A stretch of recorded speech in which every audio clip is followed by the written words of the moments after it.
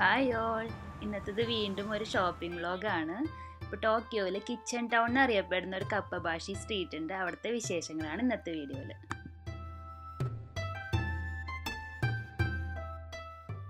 കപ്പബാഷി സ്ട്രീറ്റിൽ എത്തിക്കഴിഞ്ഞിട്ടുണ്ടെങ്കിൽ first notice ചെയ്യണത് ഈ വലിയൊരു ഷെഫിൻ്റെ സ്റ്റാച്യു ആയിരിക്കും. ഈ ഒരു സ്ട്രീറ്റ് ഏകദേശം ഒരു 800 മീറ്ററോളം ഉണ്ട്. അപ്പോൾ രണ്ട് സൈഡിലായിട്ട് നിരവധി ഷോപ്സ് ഉണ്ട്. അപ്പോൾ അവിടെ ഫുള്ള് ഈ കിച്ചൺ വെയർ ഐറ്റംസ് ആയിരിക്കും.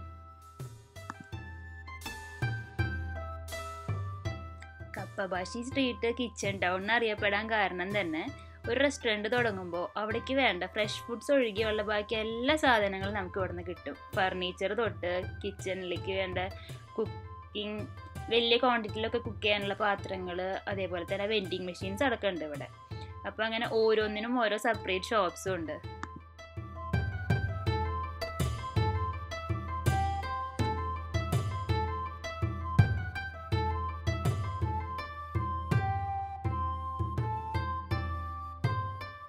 ഇവിടെ എനിക്ക് ഏറ്റവും ഇഷ്ടപ്പെട്ടത് ഇവിടുത്തെ സെറാമിക് പോട്ട്സ് ഒക്കെയാണ്. അവരുടെ ട്രഡീഷണൽ സ്റ്റൈലിലുള്ള ഡിസൈൻ വെച്ചിട്ട് നല്ല ഭംഗിയുണ്ടായിരുന്നു കാണാൻ. ഇവിടുത്തെ ഗ്ലാസ്സൊക്കെയാണ് ഇങ്ങനെ.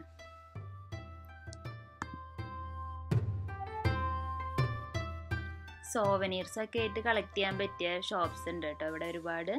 അപ്പോൾ ഇങ്ങനെ സെറാമിക് പോട്ട്സ് ഒക്കെ ആകുമ്പോൾ അവർ അതിനനുസരിച്ച് പാക്കും ചെയ്ത് തരുന്നുണ്ട്. പൊട്ടാത്ത രീതിയിൽ നമുക്ക് ട്രാവൽ ചെയ്യുമ്പോൾ കൊണ്ടുപോകാനാണെങ്കിൽ അതിനനുസരിച്ച് അവർ പാക്ക് ചെയ്ത് തരും.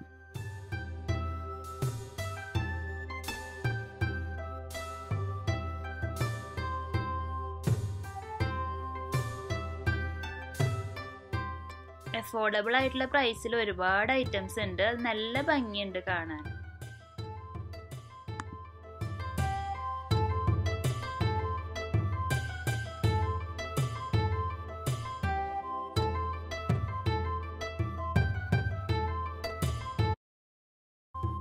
ചോപ്പ് സ്റ്റിക്ക് റെസ്റ്റ് ആണത്. അതായത് ചോപ്പ് സ്റ്റിക്ക് ഇങ്ങനെ താഴെ വെക്കുന്ന നല്ല ക്യൂട്ടായിട്ട് എന്തോരം ഡിസൈൻസ് ആണെന്ന് അറിയോ അതിൻ്റെ അവൈലബിൾ ആയിട്ടുള്ളത്. അതേപോലെ തന്നെ നമ്മുടെ നാട്ടിലെ പണ്ട് കാണുന്ന മുറം പോലെയൊക്കെയുള്ള ഐറ്റംസ് ഒക്കെ ഒരുവിധം ഉണ്ട്. എന്തിനാ അത് യൂസ് ചെയ്യണമെന്നൊന്നും അറിയില്ല ഇവിടെ.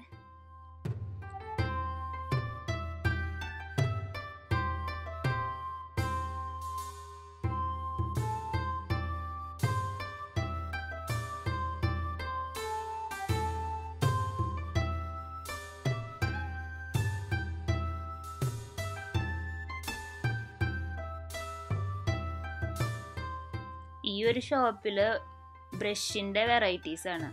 അതായത് പാത്രം കഴുകാനൊക്കെ യൂസ് ചെയ്യണ ബ്രഷ്, അതേപോലെ തന്നെ സ്ക്രബ്. അകത്തുനിന്ന് വീഡിയോ എടുക്കാൻ പറ്റിയില്ല. ചില ഷോപ്പിലൊക്കെ വീഡിയോ ഫോട്ടോ ഒന്നും അലൗഡ് അല്ലായിരുന്നു. അപ്പോൾ പല മെറ്റീരിയൽ കൊണ്ടുള്ള ബ്രഷസൊക്കെയാണ് ആ ഷോപ്പിൽ.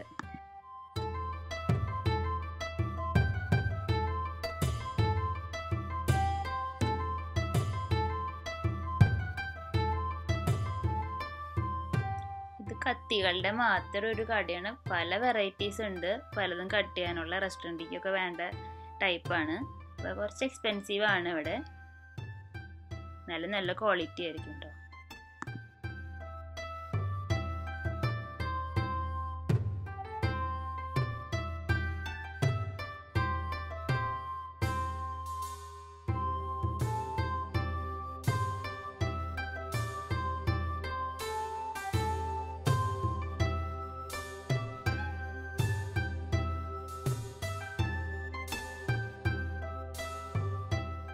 ജാപ്പനീസ് റെസ്റ്റോറൻറ്റ്സിൻ്റെ ഫ്രണ്ടിലൊക്കെ ഇതേപോലെ ലാൻഡേൺസ് തൂക്കിയിട്ടുണ്ടാവും.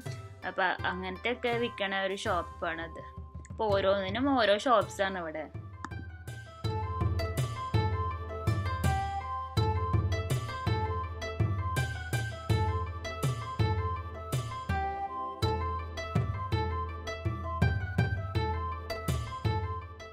ഈ ഒരു ഷോപ്പിൽ പല സൈൻ ബോർഡ്സ് ആണ്. അപ്പോൾ റിസർവ്ഡ് സീറ്റ്സിൻ്റെ അങ്ങനെ ഒരു സൈൻ, നോൺ സ്മോക്കിംഗ് സൈൻ, ടോയ്ലറ്റ്സിൻ്റെയും ഒക്കെ അങ്ങനെ സൈൻസ് ഉണ്ടാവില്ലേ. അപ്പോൾ അത് മാത്രമുള്ളൊരു ഷോപ്പ്.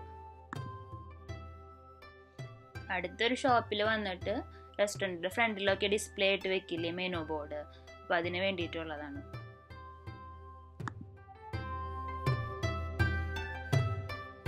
കപ്പബാഷി സ്ട്രീറ്റിലെ ഒരു മെയിൻ അട്രാക്ഷൻ ആണ് ഇവിടുത്തെ ഫേക്ക് ഫുഡ്. അപ്പോൾ അതിനെക്കുറിച്ചൊരു വീഡിയോ ഞാനിതിൻ്റെ സെക്കൻഡ് പാർട്ടായിട്ട് ചെയ്യുന്നുണ്ട്. അപ്പോൾ ഇതിൻ്റെ കൂടുതൽ ഡീറ്റെയിൽസ് ഞാൻ ആ വീഡിയോയിൽ പറയാം.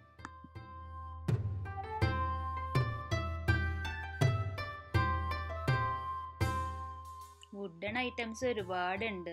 പാത്രങ്ങളില്ലേ, പ്ലേറ്റ്സും അതേപോലെ ട്രേ, ബൗളൊക്കെ ഒരുപാടുണ്ട്. നല്ല ഭംഗിയുണ്ട് കാണാൻ.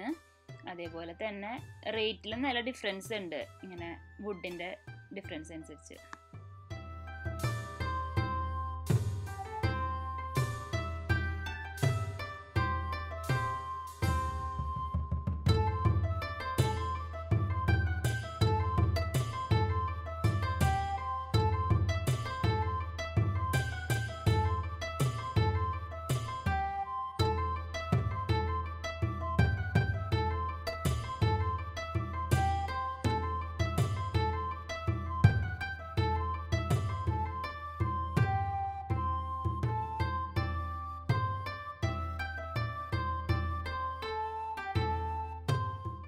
റെസ്റ്റോറൻറ്റിലേക്ക് മാത്രമല്ല കേട്ടോ, നമ്മുടെ വീട്ടിലേക്ക് വേണ്ടിയിട്ടും ചെറിയ സൈസിലുള്ള പാനും പോട്ട്സും ഒക്കെ അവൈലബിൾ ആണ്.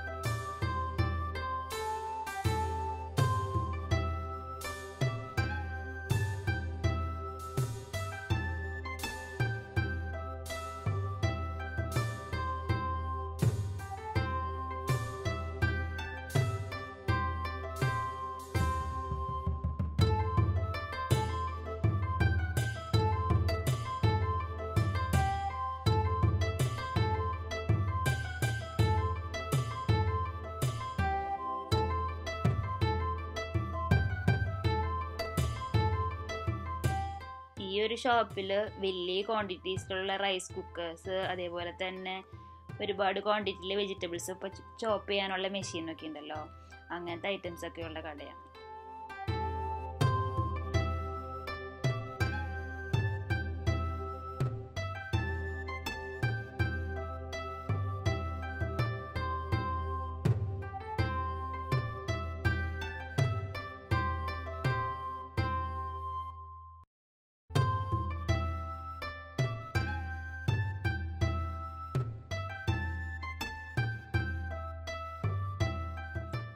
റെസ്റ്റോറൻറ്റിലേക്ക് വേണ്ടിയിട്ടുള്ള ഫർണിച്ചേഴ്സും ഇവിടെ കിട്ടും. അപ്പോൾ അതിന് വേണ്ടിയിട്ടുള്ള സീറ്റിംഗ് കുഷ്യൻസും ഒക്കെയാണ് ഈ ഷോപ്പിൽ. ഫർണിച്ചേഴ്സുള്ള ഷോപ്പിൻ്റെ ഒന്നും വീഡിയോ എടുക്കാൻ പറ്റിയില്ല. പിന്നെ അതേപോലെ തന്നെ ബില്ലിംഗ് ബുക്ക്, അങ്ങനത്തെ കാര്യങ്ങളും ഉണ്ട്. ഇന്നത്തെ വീഡിയോ എല്ലാവർക്കും ഇഷ്ടപ്പെട്ടു എന്ന് വിചാരിക്കുന്നു.